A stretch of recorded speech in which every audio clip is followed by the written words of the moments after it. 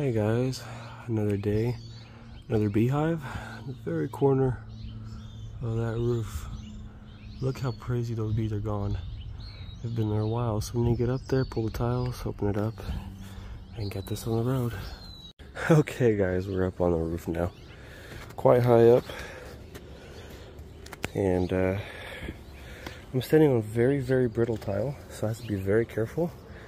Pulling this tile up is going to be a mission, so probably going to be the hardest part. But we know exactly where the bees are, so pull the tile, drill a hole to verify, and open it up. Let's do it. Alright guys, we have exposed the tiles without even breaking a single one, which is absolutely awesome. We're going to drill a hole right now, just to verify exactly where they are, where I should open up. So let's get to it. Going a little crazy already. Okay guys, here we go. The reveal. Ooh, we got some wood pieces under here that we're gonna have to remove. Let's do it. Okay guys, it's actually loose. Let's see if I can pry it open. Oh my goodness. Oh my goodness, they're aggressive guys. They're just flying around really fast, luckily, but they're not really not really pelting me like crazy. Plenty of honeycomb, so let's get busy. Okay guys, we got some more honeycomb right there. I got a bunch in the box already. And then we have this drone brood. We don't need it because all drones do is eat.